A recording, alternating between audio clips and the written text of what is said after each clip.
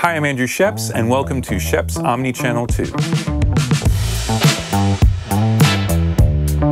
When the original Omni Channel came out, the idea was to get all of the stuff that I use in a channel strip type format in one window.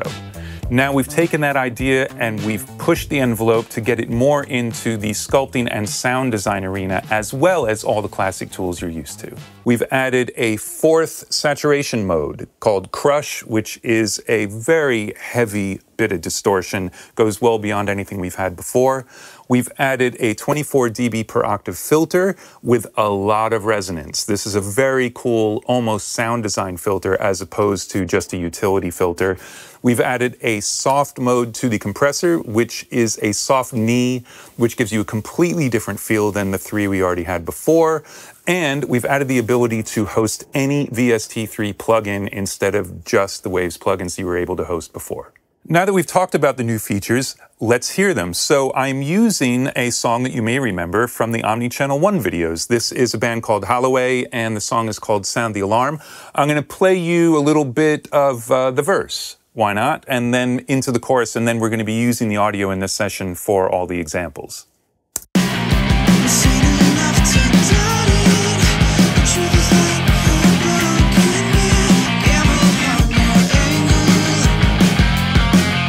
So there you have it, nice rock track, classic tracks in terms of multi-mic drum kit, lots of guitars, lots of vocals, and some very aggressive bass, which I like quite a bit. So this mix actually is different from the mix that you heard in the original Omni Channel video because I remixed it with Omni Channel 2, and I think I took out probably 60% of the other plugins I was using, which was the goal, is that I could actually do most of my mix just within Omni Channel 2. So it's kind of scary how many there are in this session right now, but I'm not complaining at all.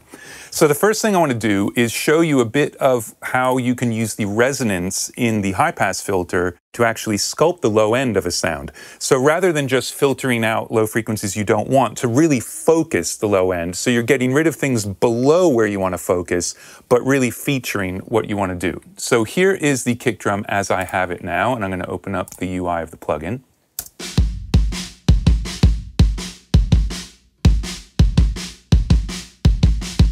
And what you can see is I've got the filter in at 24 dB per octave, that's the new one, and I have the frequency set to 32, so 32 hertz will now become the resonant frequency of the kick drum, and then the resonance, which is down here, this is a new control, will control how much of the boost I'm going to get at 30 hertz. So if you imagine you've got a flat frequency response and then you start going down with a traditional high-pass filter at whatever the slope is that you've set it to, what this resonance will do is to give you a bump before you go down. So the higher you turn the resonance, the steeper the peak will be before you start your 24 dB per octave filter. So here is the kick drum without the filter.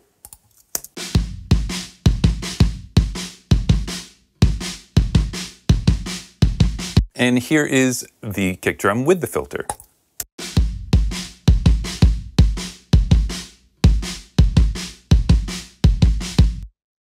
It's a dramatic difference. Now, you may not want all of that low end on your kick drum all the time, but what I'm going to do now is I'll start sweeping that frequency and changing the resonance so you can hear what happens just working between sort of 30 and 60 hertz. And the resonance, what I'll do is I'll start with it all the way down, so you're basically fading in that boost. Let's find a different frequency first.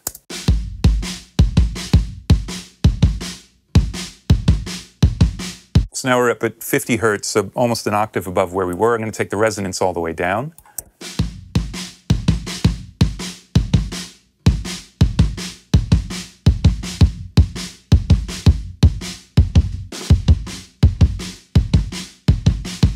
So it's pretty dramatic what you can do, and what's great about it is if you were just using a straight either parametric or shelf for the low-end EQ, with a shelf you'd be turning up everything even below the frequency you want to focus on, and even with a parametric you're turning up only what is there. So if there isn't any information at 30 hertz, but that's really what you want to hear at the bottom of your kick drum, you could be adding 12, 14 dB, and that's going to be bringing up a lot of the tom bleed, that sort of thing. And it also may not be the best sounding thing, the best sounding drum or recording at that frequency. When you're using the resonance on the filter, you're essentially creating audio at that frequency. It is done by EQ, but the ringing of the filter also creates information at that frequency. It's sort of the opposite of the idea of using harmonic distortion to create upper harmonics. This is almost like adding a fundamental out of thin air. And once again, let me put this back down to 30, which I like better, and I'll turn that resonance up from 0 so you can hear how that adds this frequency without actually changing the rest of the kick drum.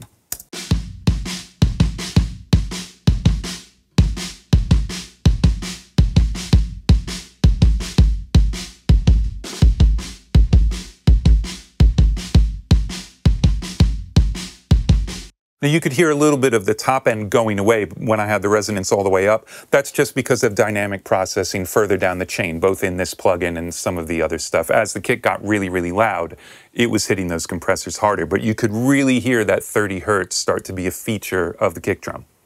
Works really, really well. The next thing I want to show you, which I'm very excited about, is the new crush mode in the saturation module of the preamp. So I'm using it as a parallel distortion on the entire drum kit. This is something I do all the time, is to have distortion parallel on the drum kit. It adds body, it adds harmonic content, but what it also does is add some length to the drum kit without using reverb or without having to overwork room mics, which may or may not even sound good depending on the recording. It may not be what you want to add length to the drums. Distortion is a fantastic way to get a little bit of extra length. And notice on this preamp, it's turned all the way up. Because it's a parallel, I can go absolutely crazy with it. Now, if you go too far or you drive this with more level than I am right now, you'll start to get into some really cool and really awesome artifacts that you may or may not want. It almost acts like a wave folder when you overload it. But this is basically the distortion as we built it, but nothing but the distortion. So I'm going to play the drums and mute it, put it back in, and then we will solo it up.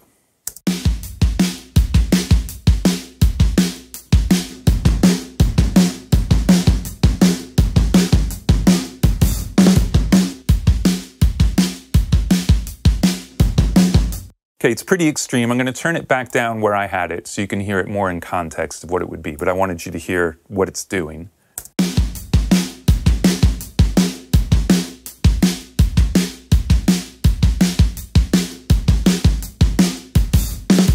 So a lot of times people will talk about glue for a drum kit. This is exactly that sort of thing. When we take it out, the kick and snare sound fine, and in the context of the track, they may work fine the way they were, but this really makes it sound like a drum kit and not just individual microphones. So you can hear what that is. This is with the drum kit muted.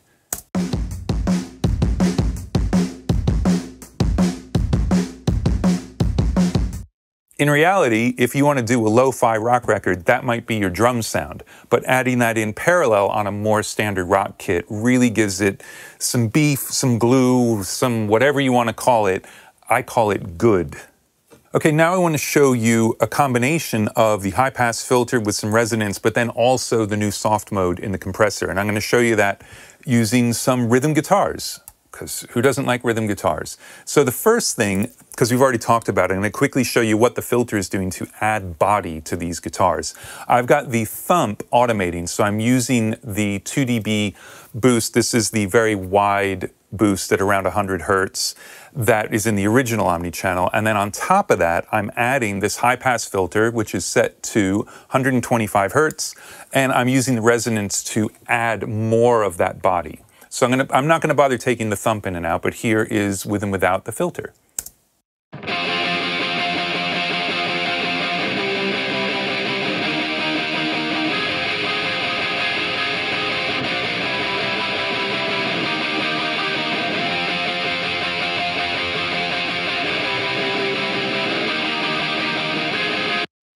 It's just good.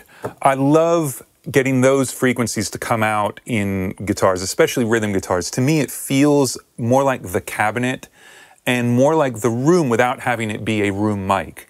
Because one of the problems on a track like this is if you use too much of a room mic, you start losing the presence in the guitars. You need that mid-range presence you get from close miking, and so this works really, really well to bring them out. I'll put them in context. It's going to be sort of a subtle change, but I think you'll hear that the rhythm guitars really help support the song instead of just acting like an overdub to the drums and bass.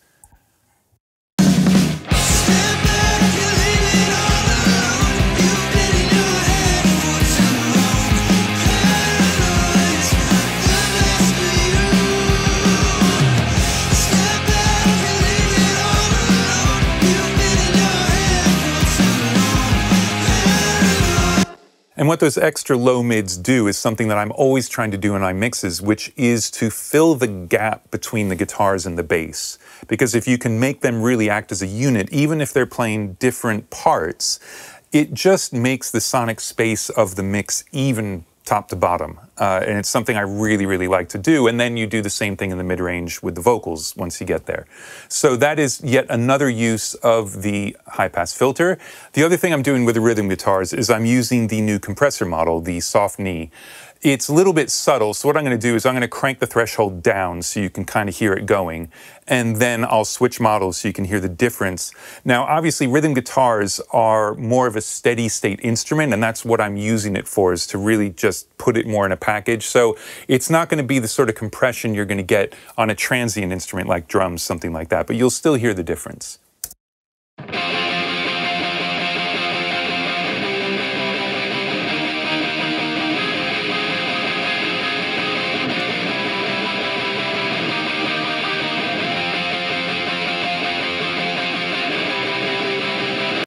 So it's just how the picking and the top end react to the compressor that's different. And this is a great model for things that are more steady state. It really works well on vocals, but I can also come back up to the drums where we have another Omni channel, and let's just listen to some compression, shall we? And I'll even take out the drums dirt so that all we're really listening for is what it does to the transients of the drum kit.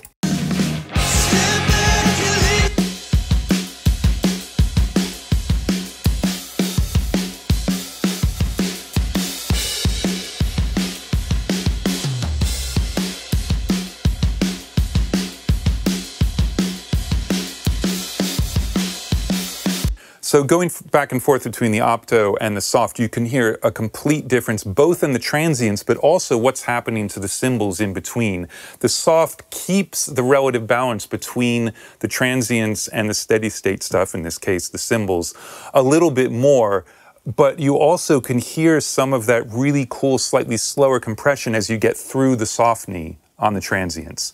So a very different model. So that is a good example of the soft compressor. Now, I'm going to show you some stuff on the vocals. So on the vocals themselves, what's in this mix is basically a lot of the traditional omni-channel stuff that's going on. I'm using the soft compressor once again.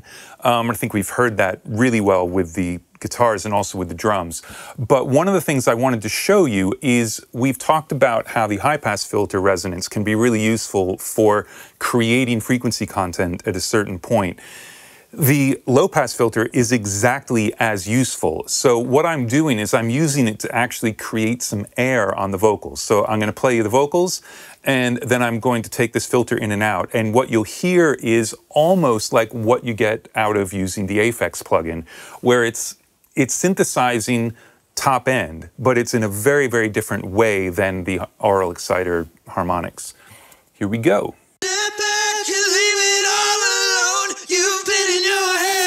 Too long, paranoia's got the best of you. Step back and leave it all alone. You've been in your head for too long. It's not subtle. I think it sounds really, really good. And just so you know what the settings are on this, so what I'm doing is I'm low-pass filtering at 9.1K, and then I've got the resonance way up. The resonance is up at 1.3. One of the other things I wanted to mention is that these resonant controls, which are now front and center in the UI, are not just for the new resonant 24 dB per octave filter, they're also available for the 12 and the 18 dB per octave. The original Omni channel had that set at 1. So the resonance was just set at 1 when you were in 12 or 18.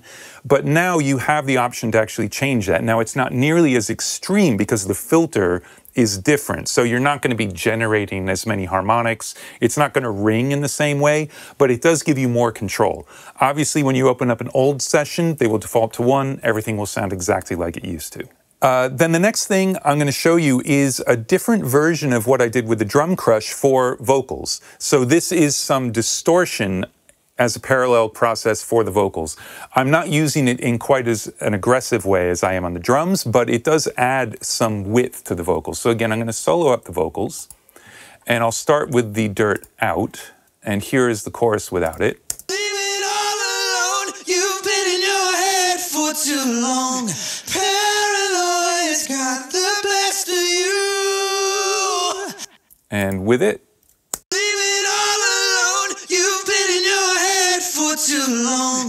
Paranoia's got the best of you. And just so you can hear it on its own, I'll make this pre and mute the send to it. Leave it all alone. You've been in your head for too long.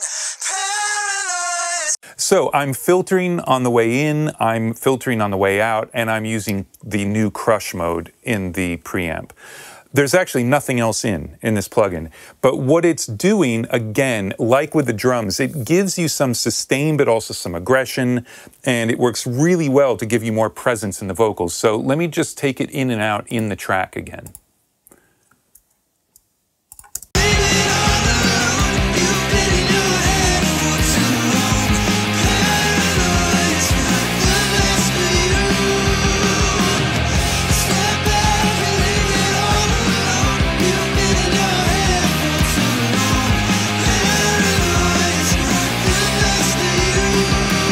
So that presence without just being EQ really helps the vocals stay in the track. They never disappear behind the guitars or the cymbals. So the last thing I want to do is just remind you of the insert feature on the Omni Channel. So this, again, has been in the Omni Channel since the very beginning, but Omni Channel 2 allows you to host any VST3 plugin. So you're not limited to things that run natively in your DAW.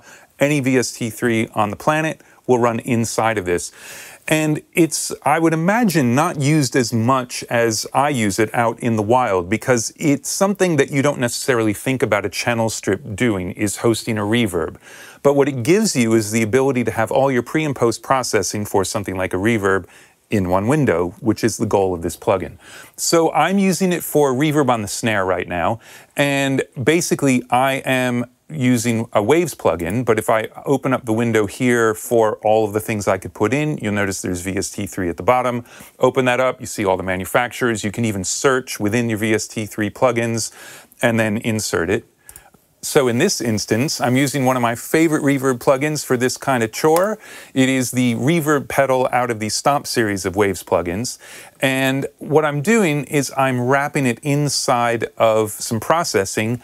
I'm using the gate, the expander first. So this is taking out any drum bleed that happens to be on the snare track. So only the snare transients make it into the reverb. Then on the way out, I'm adding some top end, and I'm filtering out some low end using the 18 dB per octave filter, and adding some saturation just using the heavy. And that's what's going on pre and post the EQ. And this is what it sounds like.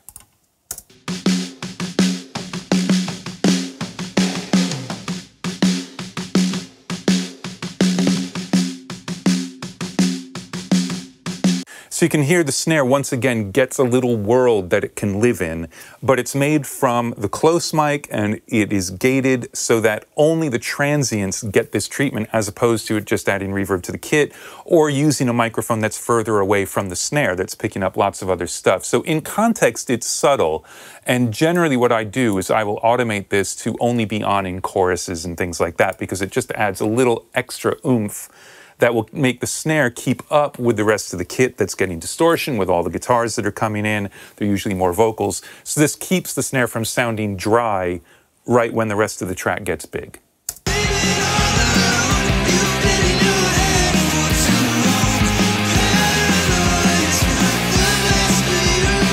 And without.